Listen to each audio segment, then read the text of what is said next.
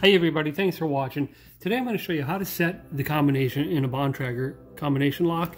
This is not necessarily specific to the Bontrager, although this will tell you exactly how to do it.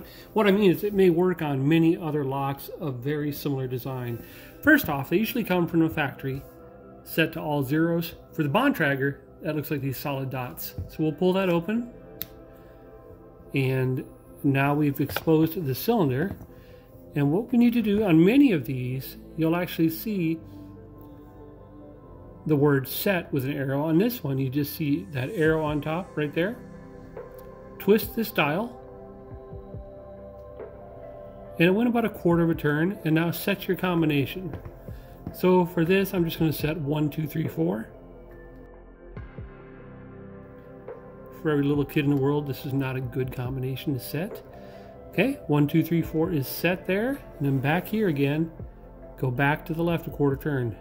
Now, to test it, we are going to close it and go back to all zeros,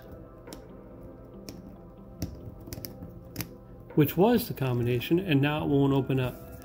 So let's try in our super clever, well thought out combination of 1, 2, 3, 4.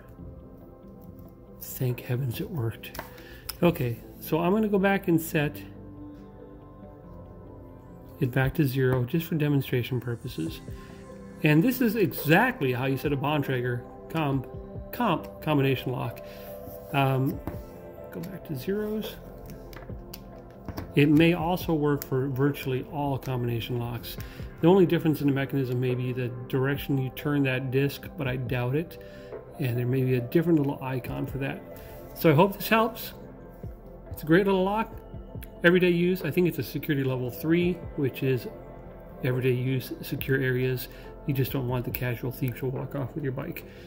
Okay, that's it. Thanks for watching.